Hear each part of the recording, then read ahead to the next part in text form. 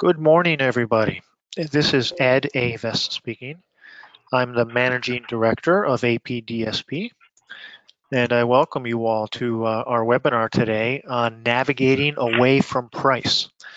Our speaker today is Dave Bellman. Dave's a veteran sales trainer, specifically in the printing industry, and he also has reprographics clients.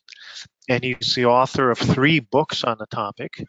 And he has given presentations for us before and many other printing related organizations. Dave really knows what he's talking about. And if you've read any of his columns in APDSP today, I'm sure that you agree. During today's webinar, if you have any questions, please use the questions tab on your GoToWebinar screen and send them to me. You don't need to wait till the end. Go ahead and send them whenever they come to you, and I will pass them on to Dave when we get close to the end of his presentation. And if we run out of time, we will answer the rest of them by email. Lastly, this webinar is being recorded, so if you want to listen to it again, you'll have the opportunity to do that on the APDSP member site. Okay, and with that, I'm going to turn over the screen to Dave, and he will take it from here. Okay. I want to add my welcome to everybody. We're pleased to have you here with us for some conversation about a topic that I know is very important to you. Price is an issue in our industry. It always has been. It always will be. But from very early in our conversation today, I want to plant the idea that it is maybe not as big an issue as you tend to think it is. I'll come back to that thought again and again over the course of the next 45 minutes or an hour. For now, let's talk a little bit about navigation. It's the science of how we get from one place to another. And it's a process sort of approach to a topic. How do you go about navigating? The first step is to figure out where you're going. The second step is to figure out how to get there, to plot your course to get there. Now, when you're plotting your course on a road trip, you're probably trying to plot the shortest course or the most interesting course or the most convenient course. Maybe without thinking about it, you're trying to avoid any known hazards and trying to anticipate any unforeseen hazards. I know that you can't always know where you're going to run into traffic, but those of us who drive up and down the same roads on a regular basis, we know where the problems are most likely to be. And if you do know that, it makes good sense to plot a course that at least tries to avoid them. So you make your plan, and then you depart. And it's important to remember that you put together a plan for a reason in the first place. The idea is to plan and then follow your plan. Plan your work your plan. I'm sure you've heard all of that before. And the hopeful result of all of this is you get where you're going and you get to celebrate whatever victory that involves. Now, let's come specifically to printing and our services and talk about where it is that we're trying to get to. The destination in this conversation is, in many cases, to win the order. But more than that, it's to win the order at your price, to get your price, to make money, to make a profit. But let's go a little bit deeper, a little bit further, because I think that your broader destination is to establish with every customer, with every prospective customer, with everybody that you're selling to or hoping to sell to establish that you bring value and that you bring a lot of value and that you bring more value than any of their other options. Because the thing we know, one of the things we know is that there's probably going to be a lower price But here's another thing we know. The lower price doesn't win every order. That's where we want to be. We want to win orders at higher prices, getting paid for the value that we bring. Now, before we go too far into some of the specific known hazards, I want to talk a little bit about pricing strategy in general. And you're probably used to this. Anytime we start a discussion of pricing strategy, there's a disclaimer. Because it's against the law for a bunch of people like us to get together and set prices. We're not allowed to get together and say, hey, we're always going to charge this month. We're never going to charge less. That's illegal. We're not doing that. We're talking about strategy here. So let's talk about low price strategy. And let's accept the reality that if you want to sell at the lowest prices in the market, you damn well better have the lowest cost in the market. Otherwise, you have absolutely no chance of being profitable and successful. But let's consider this too. Do you really want to be the cheapest printer in town? Is that the role that you want to establish for yourself? Now, it is true. If you have the most modern, up-to-date equipment that produces at the lowest unit cost, you can offer pretty low prices and still make some profit. On the other end of that spectrum, if all of your equipment is paid for and you don't pay your employees very well, you can also offer really low prices and still make some profit. I just don't think that's who you want to be. I'm pretty sure there are printers who want to be that printer, or whether they want to or not, they operate like that printer. But here's something that I think I know. I think I know that the companies whose only semblance of a marketing plan is really cheap prices, they don't join the association. They don't take part in the webinars. They have really no interest in learning anything about the business because all they need to do is sell cheap and we'll get some business. Now, that connects to the idea of market pricing and competitive pricing. And if you're in a typical market, you've got some lowballers in your market. You've got some people who sell cheap. If you are in a typical market, you also have some people who sell at, let's call it premium pricing. Hopefully that's you. And then in a typical market, there's other people somewhere in the middle. The most important thing I want you to know about competitive pricing is that competitive is not a point. Competitive is a range. On one hand, you really have to be in that competitive range to expect to get much business. But on the other hand, isn't it true that we want to be able to sell at the high side of the competitive range, not at the low side all of the time? Here's something else I want you to consider. Just because somebody else sells cheap doesn't mean you have to.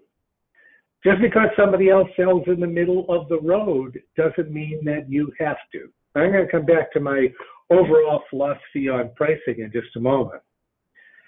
Before we go there, though, let's introduce the magic word into our conversation: value. Ultimately, people will buy from you at whatever your price is if they see value in your price. If they look at your price and say, yeah, this is a good price, this reflects value, I feel like I'm getting what I want, what I need at this price, and I'm happy with this price. Now, I think it's pretty well understood that printers have to provide value to their customers. I also think it's pretty well understood that value is connected to price in at least some way. But here's something that I'm not sure that printers spend enough time thinking about. Your customers have to provide value to you as well. The value you provide to them may be reflected as a competitive price, a fair price, quality that reflects that price, service that reflects that price. But let's also consider that the value that your customers provide to you has something to do with how easy they are to deal with, but it mostly has to do with how profitable they are for you. Your most valuable customers are not necessarily the ones who give you the most business. I think they're the ones who contribute the most profit to your business. Now that takes us to my philosophy on pricing. Feldman says this. Feldman says you should not worry about what your competitors are charging. What you should do is you should set your prices where you want them to be, where you will make satisfactory profit. And then you should go looking for customers who think those prices are just fine. Are those customers out there? Let me tell you a story. I do a lot of coaching work. I coach a bunch of sales managers at how to be more effective at that. I coach a bunch of individual salespeople. And it's interesting that one of the first conversations I have when I take on a sales coaching client, a new salesperson, is I ask them to tell me, what is it that's holding you back? You know, what is it that's keeping you from meeting your boss's goals and expectations? By the way, some of the coaching I do is with new salespeople, working with them to help them get off to a good start. I like that kind of work. I really enjoy being part of the process of training somebody right. But a lot of the coaching work I do it starts with a call from a printer who says, I got this broken salesman, can you fix him or her? I don't like working with those people quite as much, but those are the people I'm usually having this conversation with. I'm asking them, what is it that's keeping you from being successful? And more often than not, the answer is, our prices. Our prices are out of whack in the marketplace. Our prices are too high.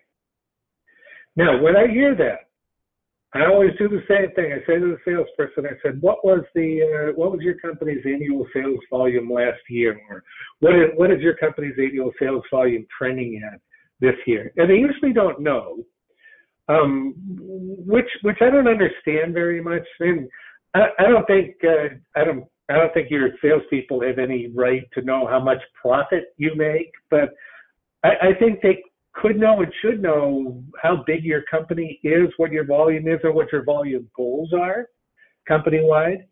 Anyways, usually they don't know when I'm having this conversation. So I say, go ask your boss and then call me back. The last time I had this conversation was 8 or 10 weeks ago, 12 weeks ago, it was about 3 months ago. And the salesperson came back and he said, we did $1.2 million last year. We'll do about the same this year. So I said, okay, what does that say to you? He said, I don't know what you mean. We did $1.2 million. I said, no, think about this. What does it mean that you did $1.2 million, especially considering how we got to this conversation in the first place? He had no idea what I was getting at, so I eventually told him. What it means is that your pricing, your company's pricing, is just fine for $1.2 million worth of buyers. Go find me more buyers like those buyers. Don't tell me about the people who won't pay our price. Find people who will, because they're out there. And they are out there, right? Don't you know that they're out there? I mean, if you're not the cheapest supplier in your area, but you still get some orders, you know that you can charge more than the cheap guys charge and still get some work. I think we want to be looking for more people who think that it's more about value than it is about crazy low prices. By the way, here's another thought, and this bears on this conversation a little bit. Back in the middle of last year, I was speaking at a conference, and I was sitting around talking with half a dozen salespeople. This was not in the printing industry. But I was sitting around talking with half a dozen salespeople, and they were talking about, one of them said that I definitely lose more opportunity to price than anything else. And the rest of the group agreed. They started telling horror stories about, times when they quoted a fair price and somebody came in with a ridiculously low price and they didn't get the order. And then one of them says, so what do you think? Do you agree? I mean, are more opportunities lost to really low pricing than anything else? And I said, no, I don't think so. I will grant you that price is a thing for a lot of buyers. I will also grant you that price is a thing for a lot of salespeople, and I'm going to come back to that in our conversation in just a moment. But here's my observation. I spend a lot of time with an awful lot of salespeople. My observation is that more opportunities get lost to poor follow-up than anything else. I think more opportunities fall through the cracks for salespeople than get lost because of low pricing. And I want you to consider this.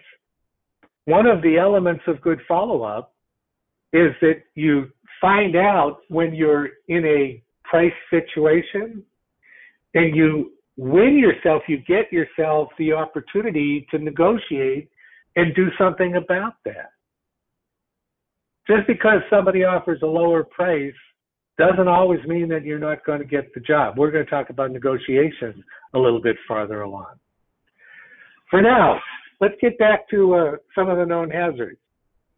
Number one on the list is that your competitors are competing for your customers. Your competitors are calling in your customers, right? Trying to take them away from you. Now, the other side of that coin is that you are hopefully competing for their customers, but let's keep in front of mind that we're competing for their good customers, not their bad customers. We're competing for the customers who pay their premium prices, their high range prices, not their lower prices. Now, it is true, and this is a known hazard, that some of your competitors sell at really low prices.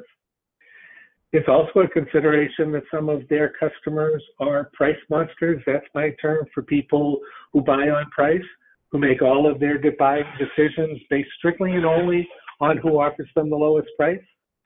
Now, question, are there price monsters in the marketplace? Answer, oh yeah, there definitely are. There are people who are absolutely positively about nothing but price.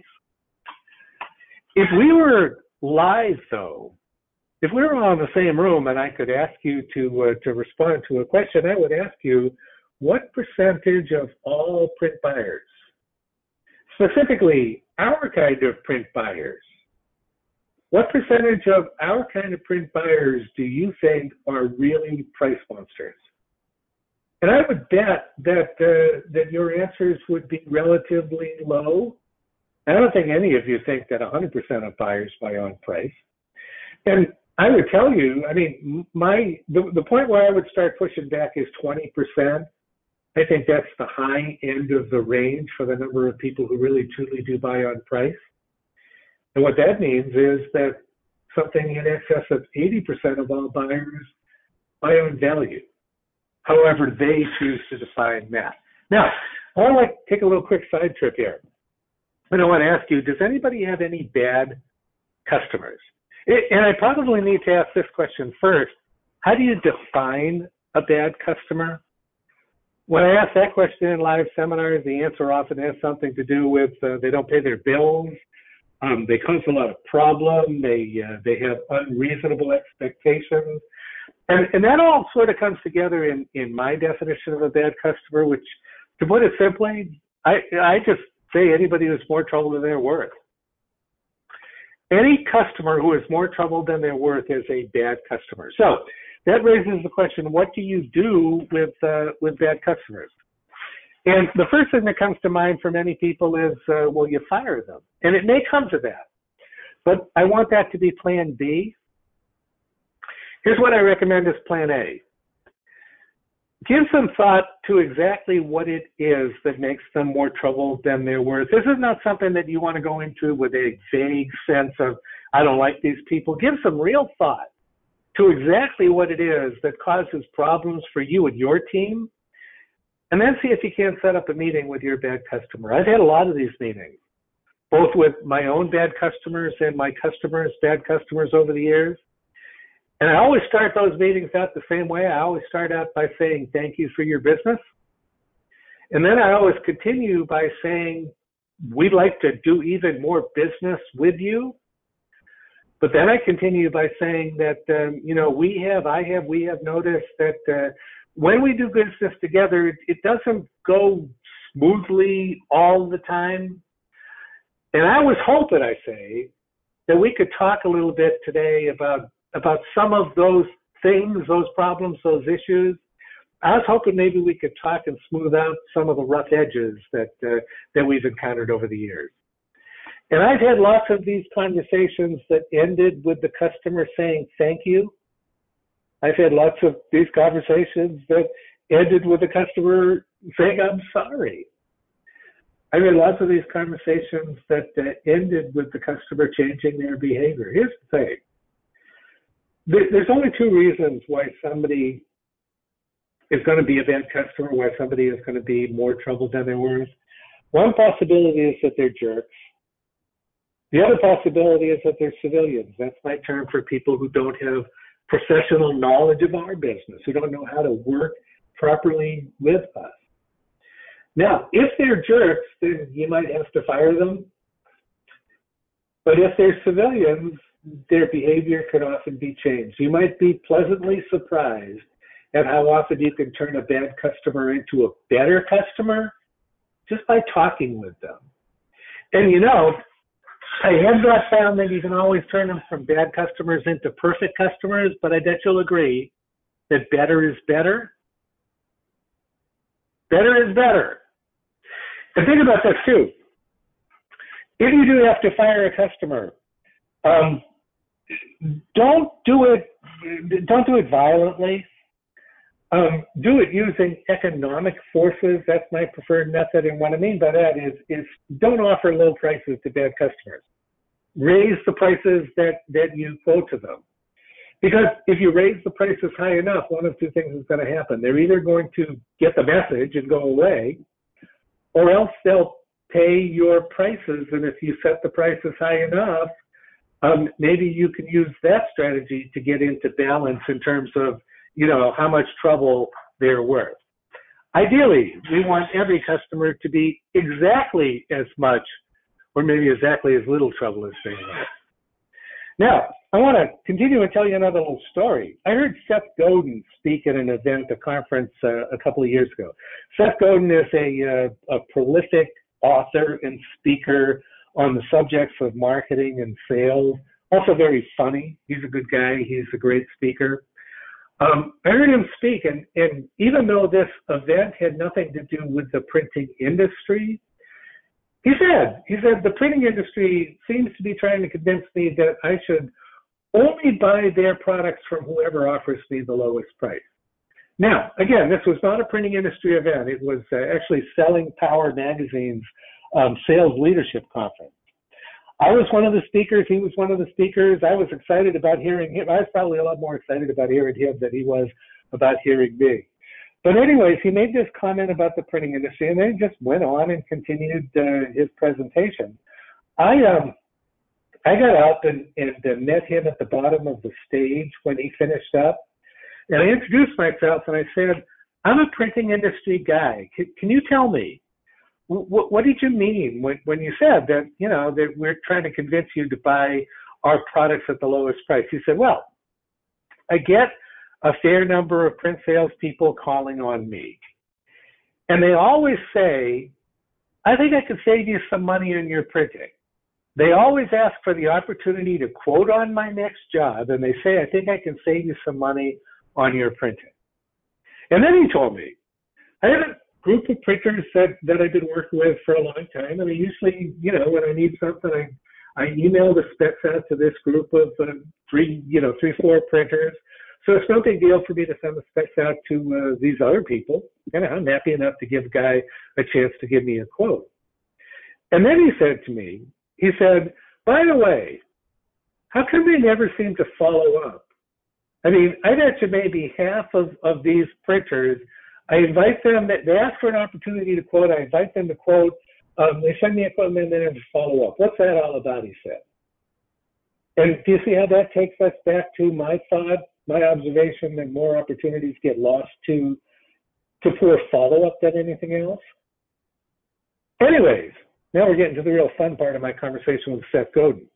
He said when they do follow up, they always follow up the same way. They always call me up and they say, so how did my pricing look?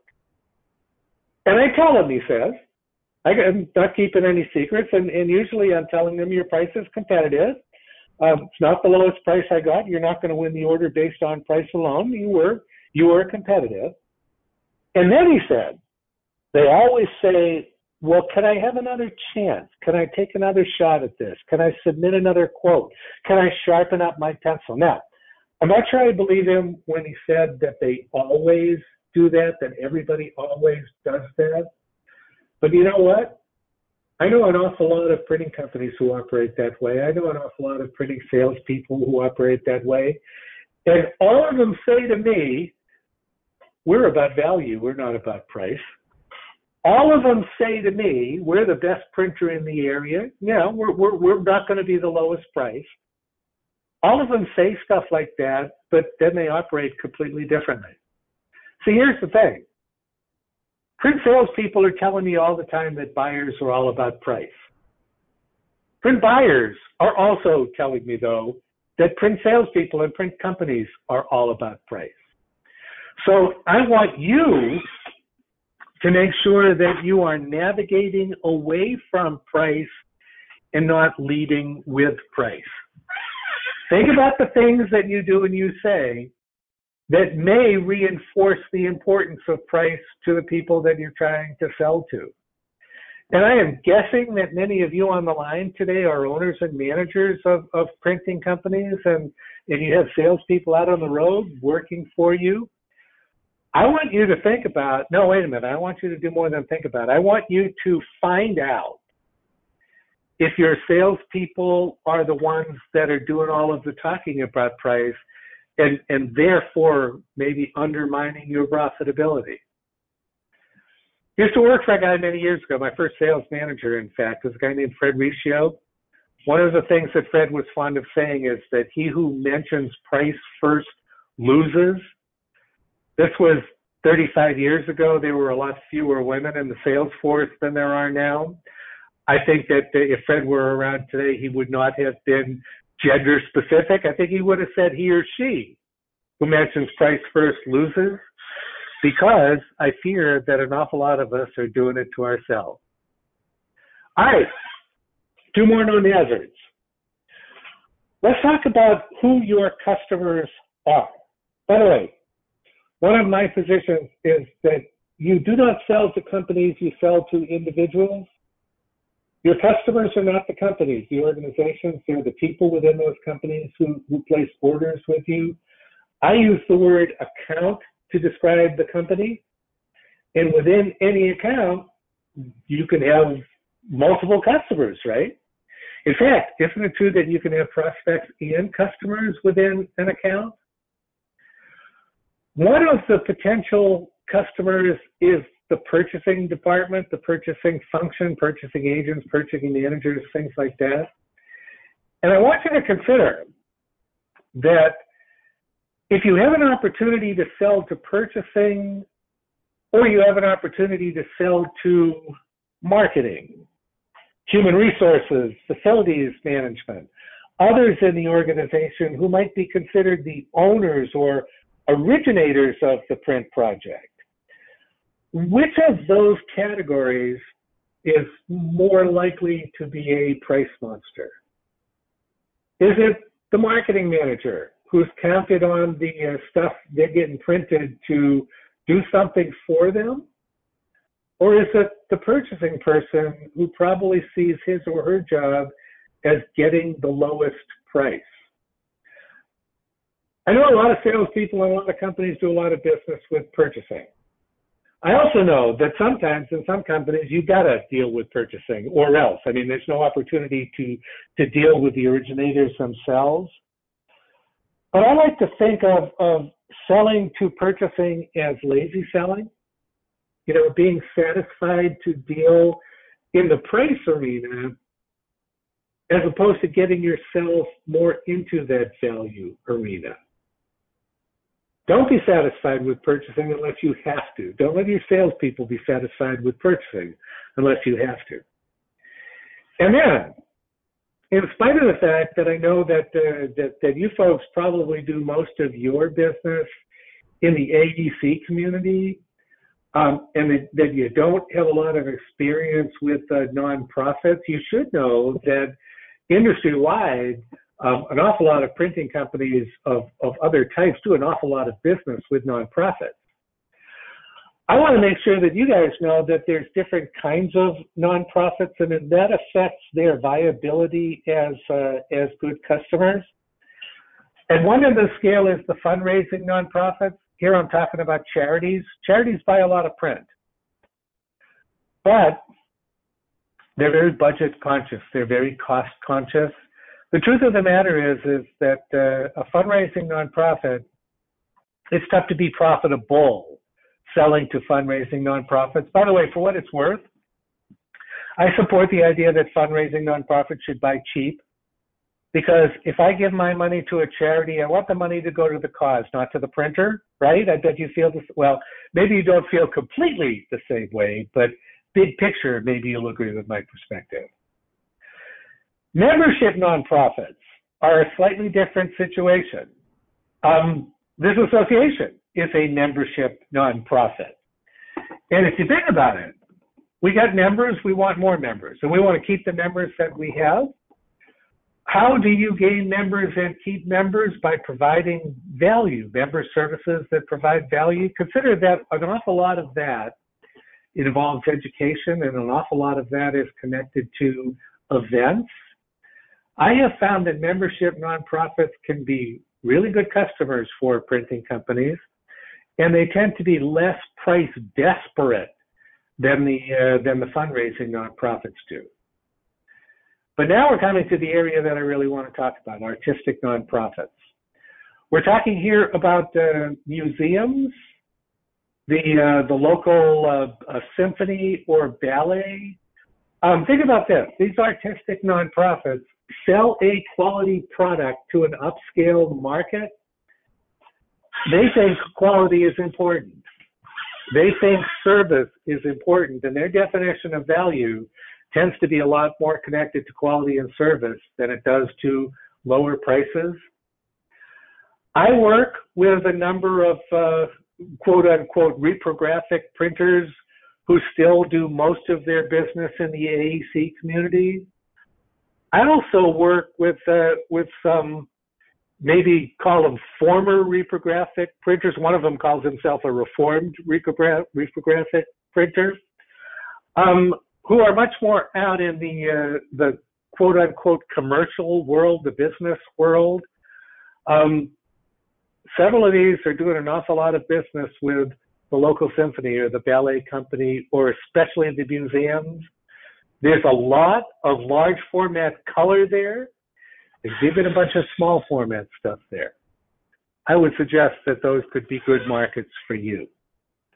Now, coming back to the theme about not making it all about price, about navigating away from price, I want to talk about the first substantive conversation, which I define as the end of the prospecting stage, the beginning of the convincing stage, and the heart of the opportunity stage. What I'm really talking about here is when a salesperson gets that first opportunity to really sit down with a potential customer.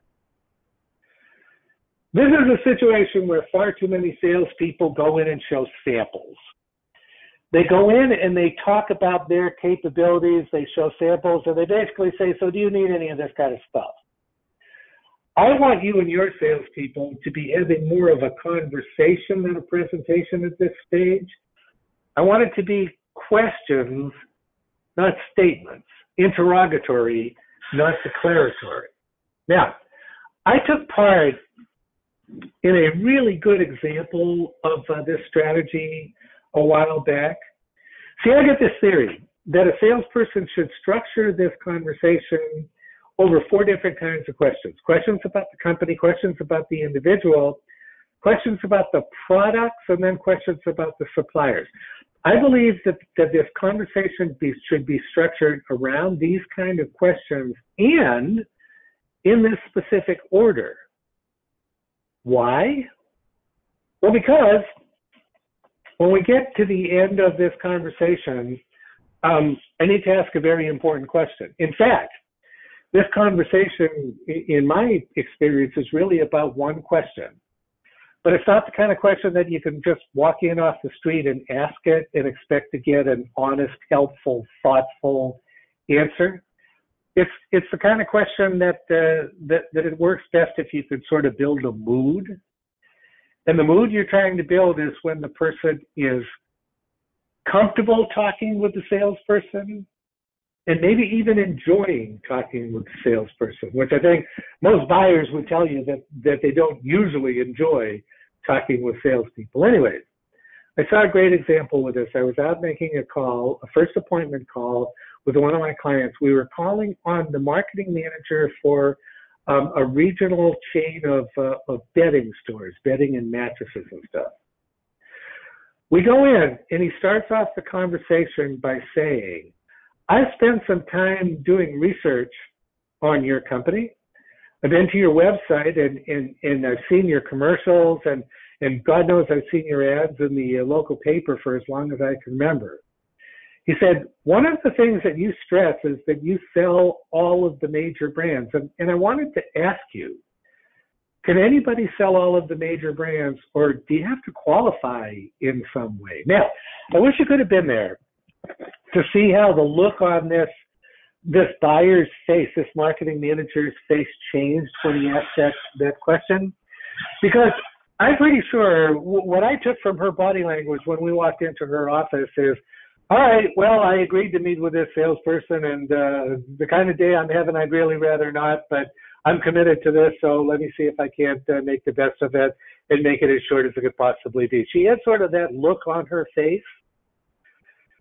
She was expecting, no question, she was expecting a sales presentation, but instead, she got kind of an interesting question, wouldn't you think? And her whole demeanor changed, and she answered the question.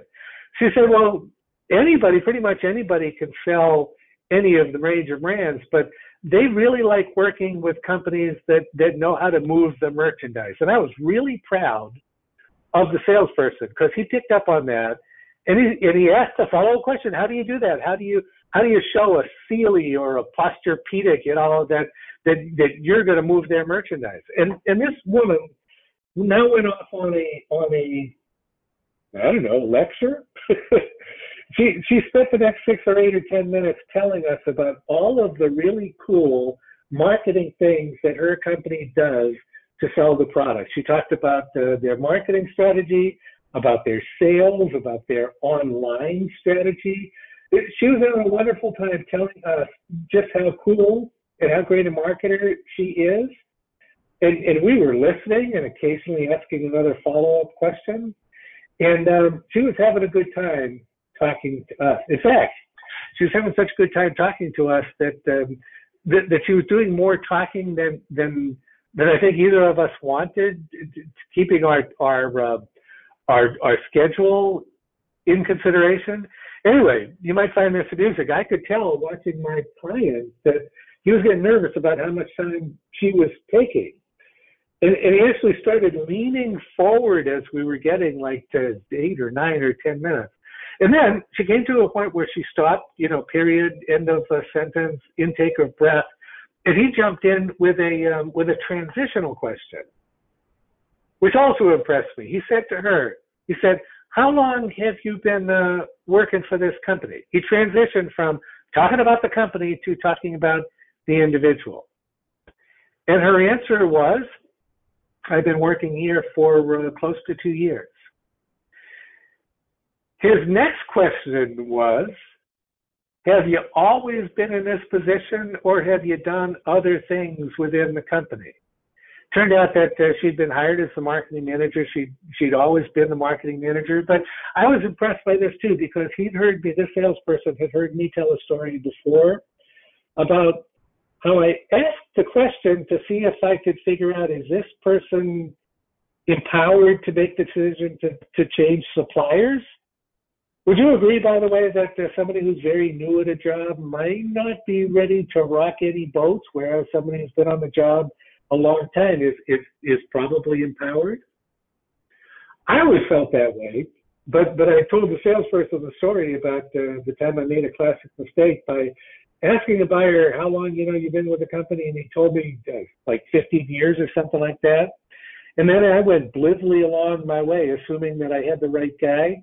I later found out that he'd been with the company for 15 years, 14 years and 11 months working out back, running a machine, and then all of a sudden they promoted him into a position where he was buying stuff.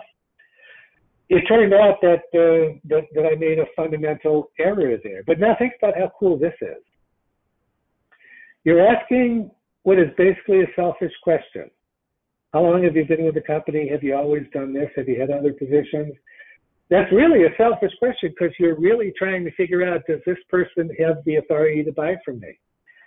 But you're sort of positioning that question in terms of it's something that I think sounds kind of like real interest in that real person. By the way, have you noticed that we haven't said anything about price yet? And we're not going to. We're going to move on from here and talk about the product. I mean, I want ultimately to learn what this company buys.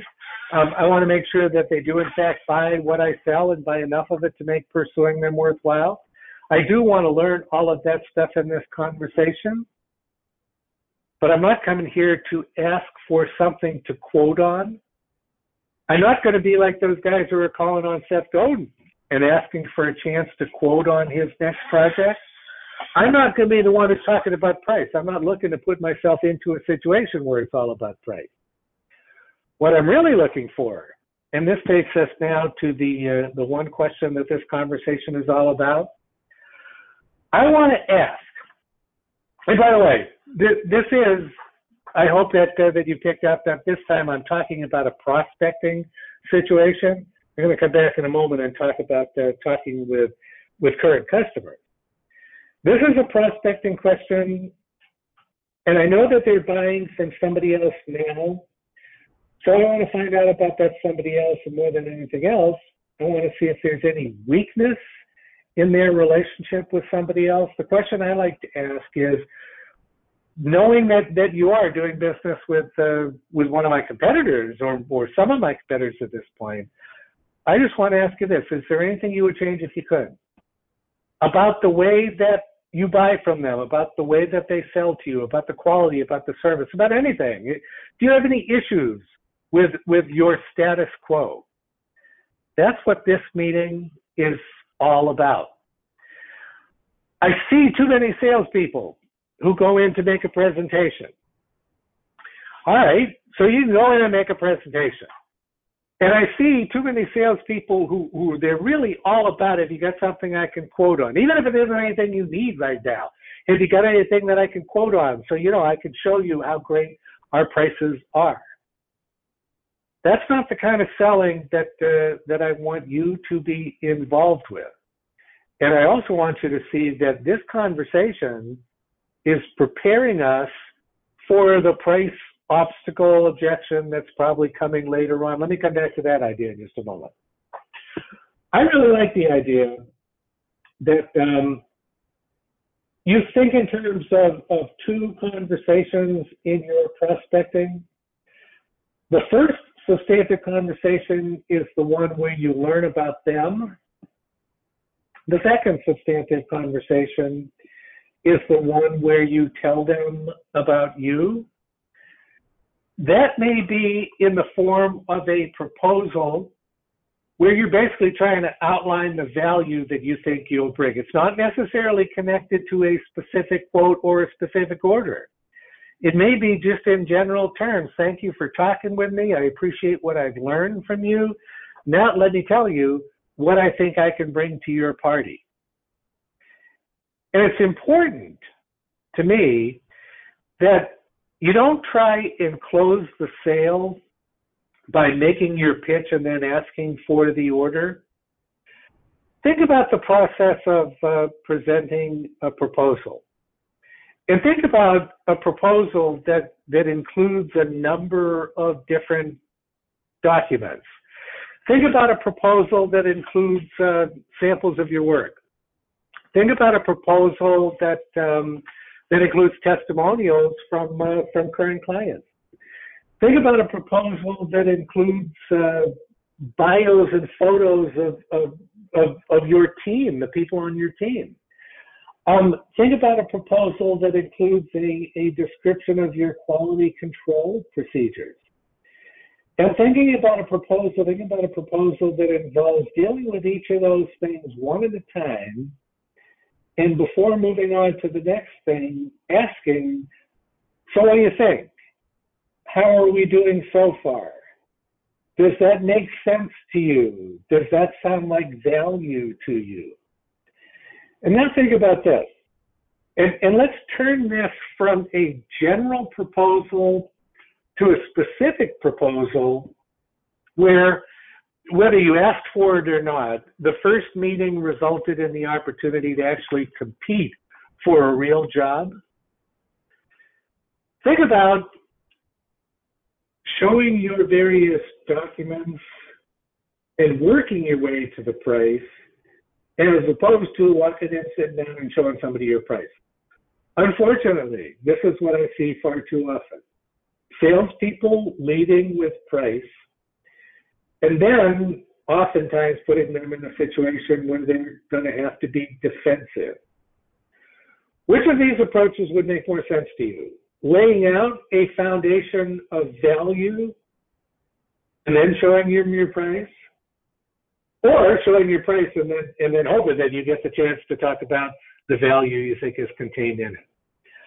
Here's a couple of quick thoughts about customer conversations with current customers. The kind of situation where you're talking about an actual project where a customer says, hey, I need something, let's come on out here and let's talk about my next project. Obviously, you need to get all the specifications, right? Because if you don't have the specifications, then you can't give an accurate quote.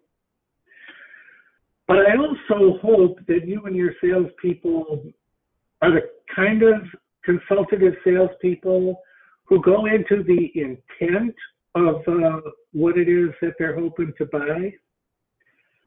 I bet you'll agree that anything that anybody orders, any print job that anybody orders is intended to do something for them. It has a purpose, right? The printing has a purpose. And I hope you will agree that there is potential in many print jobs that you could do something to adjust them, something different that would make it work better than what the buyer originally had in mind. Well, I'll tell you what, when I talk to buyers, they tell me that represents value to them.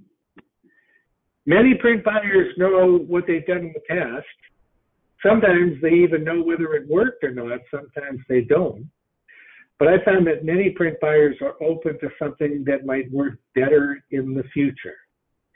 And then the other thing that you and your salespeople should always be asking about is Whiskey Charlie Sierra. I'm a pilot. We talk like that. We use the phonetic alphabet, going back to the days when radio communication was not as good, as clear as it likely is today. Whiskey Charlie Sierra stands for WCS, which stands for worst case scenario. I always want to ask my customers about any project that I might be quoting for them. What could go wrong with this project? Is there anything about this project that would scare you, that would keep you up late the night before it's due to be delivered? And if that happened, how badly would that hurt? All of this is in expectation that at some point somebody's going to complain about the price. Wouldn't you agree that you're often running into buyers who raise objections, who raise obstacles? I mean, it's great, isn't it, when you quote your price and they just give you the order? We like that, especially if we're pricing our work high enough. But I'm telling you that it's not to be unexpected that you're going to be invited to negotiate. Now, key word here, invited to negotiate. I know an awful lot of salespeople, an awful lot of printers who think that having to negotiate is a bad thing. It's the worst thing in the world. I don't think so at all. Although, I will tell you this, I've learned over the years that I have a different definition of negotiation than many people seem to. Many buyers in particular seem to think that negotiation is defined as they complain about the price, so we lower it. That's not how I define negotiation. I define negotiation as my opportunity to defend the price that I have quoted. And I also believe that when a negotiation begins, there's actually three things that are up for negotiation. And those three things are value, cost, and price. And importantly, this is exactly the order in which you should approach any negotiation situation you find yourself in. Plan A should always be to attempt to negotiate value. And negotiate value is all about simply telling them why you think they should buy from you anyway, even if your price is higher. All right, why is that? Well, when I ask that question in live seminars, when I ask that question of salespeople, they like to say, well, you'll get better quality from me, which could be good justification if quality is an issue to the buyer. Same thing with service. Same thing with reliability.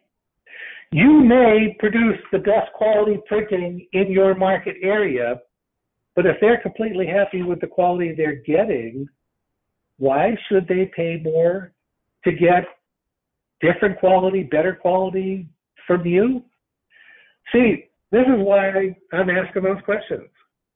This is why I want to know if there's anything that would keep a current customer up late the night before the delivery. This is why I want to know if my prospects would change anything about their status quo if they could. Because what I really want to be able to say when it comes down to negotiating value is I want to be able to say, do you remember those questions that I asked you about problems, risk, pain, stuff like that?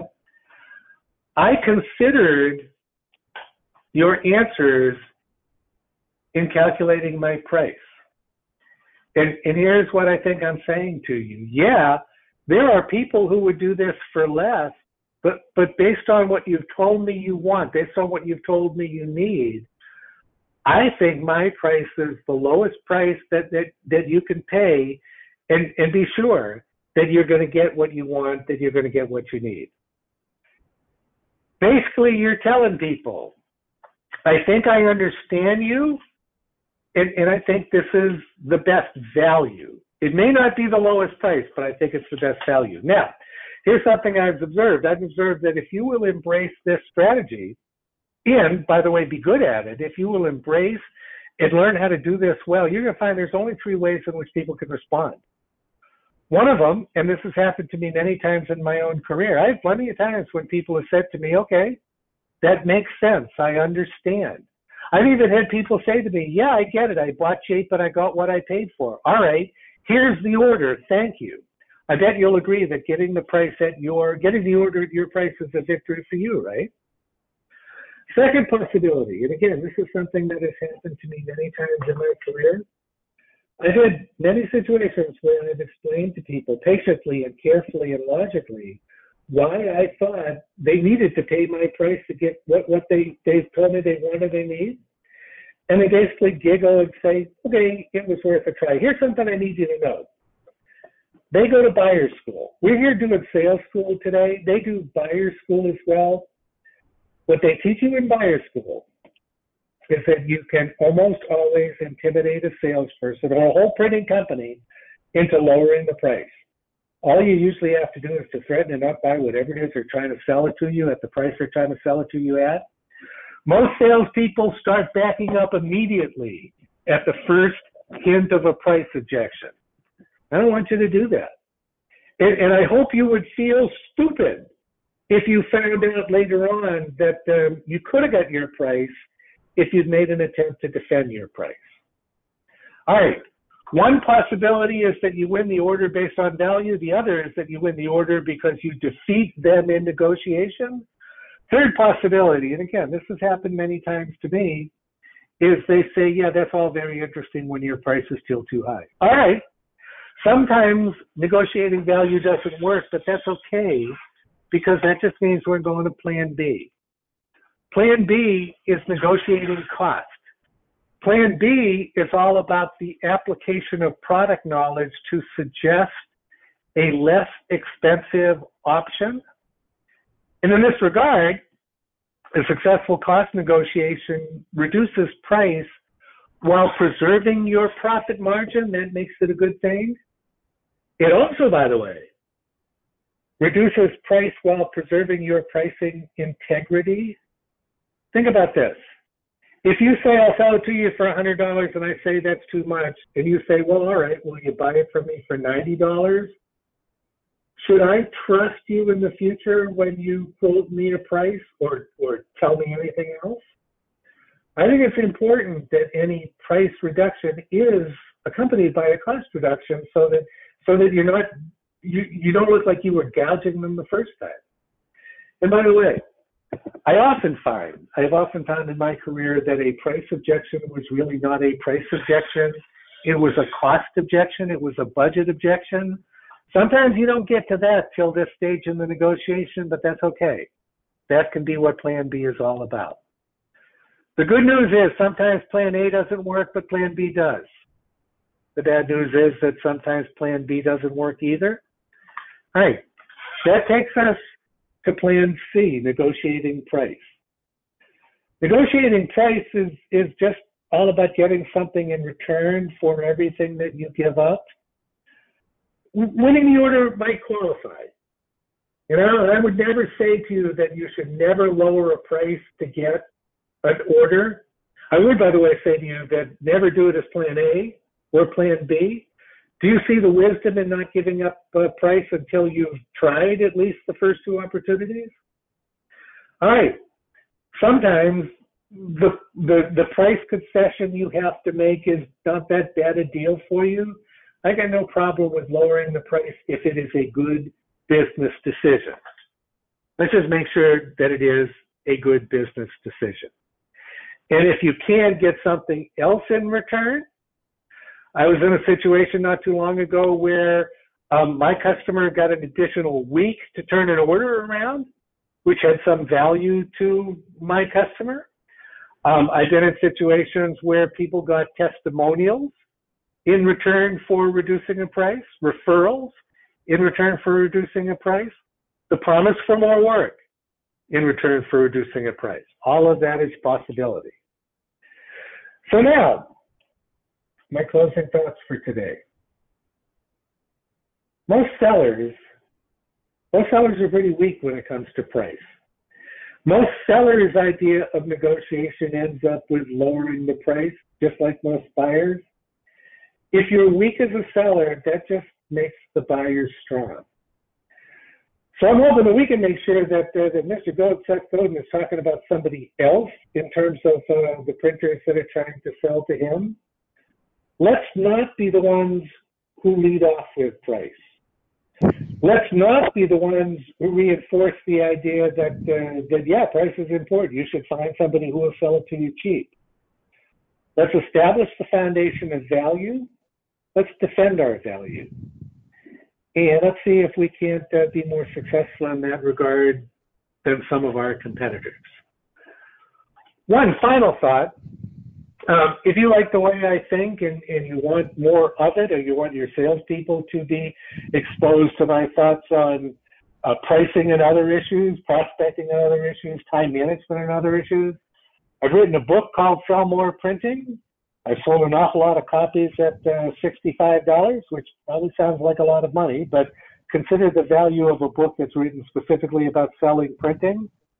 Anyways, I'm happy to offer a special price, and if you want to send me an email, I'll send you a link to my website where you can do that, or you could just copy the web address at the bottom of this particular page. I didn't see any questions, Ed. I have a couple questions. Yep. All right. First, let me say thank you, Dave. That was wonderful information. I appreciate it, and I know our audience did too. We're just about out of time, but let me go ahead and put these questions to you quickly, Dave. And if you can answer them quickly, that's great. If not, we can do them via email to the requesters here. The first question is, don't you have to ask pain questions, especially when new prospects call you for a quote? For example, did someone tell them they needed 3 quotes, so that's why they called you? Or do they really have issues with their current print provider? What's your feeling on that? Well, I'm absolutely with them on the idea of asking pain questions. That's really what I'm talking about. The question about, is there anything you would change if you could? That's a pain question. And what would cause pain? What would cause problems? Again, that's a pain question. I would stay away from the question about, are you calling me just because you were told to get 3 quotes? Okay, thank you. Another question was, if we are already a low price seller in our market, can we stop doing that? Is there some way to change our reputation for that? Absolutely. The step I would recommend is just start quoting higher prices immediately. And I would say work your way into this. If you can, add a 2% kicker into your pricing estimating package. Just move the price up by some small percentage and keep doing that. I mean, on a monthly or quarterly basis, keep raising the prices until people really start pushing back. In terms of if I'm hearing a reputation question, if you have a reputation as the low price supplier, and people will come to you because of that, but you raise your prices to the point where you really are profitable, that's the best of both worlds. I wouldn't worry too much about the perception. I just worry about the actuality. Great. Thank you. We have another question that I can answer, and that is the webinar going to be available for others to watch later? Yes, the webinar will be posted in the members section of the APDSP website. So I'll send a link out to that when it's posted. If anyone has other questions that they would like to ask, we are out of time, but feel free to email them to me. My email is ed.avis@apdsp.org. And I will get them to Dave and we'll get your answers to you. We welcome those questions. Just in closing, let me thank you again, Dave, for your time today and your knowledge. It's been greatly appreciated. APDSP has other educational opportunities coming very soon, and so please note these. First, we have 3 other webinars scheduled for this year, 1 per quarter. You can learn about those on our website. We are taking a group to Germany to attend their conference in May, and that is always a very interesting event where there's education and networking and good socializing and good beer drinking. So I recommend you check that out. There's also a brief article about that on our website. And lastly, please put on your calendar that APDSP's annual convention will be again in conjunction with SGIA. That will be in the fall, in October, in Dallas this year. And we'd love to see you there. So thank you, everybody, very much for your time today and for attending. And stay tuned for when this webinar is posted. And I hope that we see you at other events of APDSP soon. Thank you. And this webinar has now ended.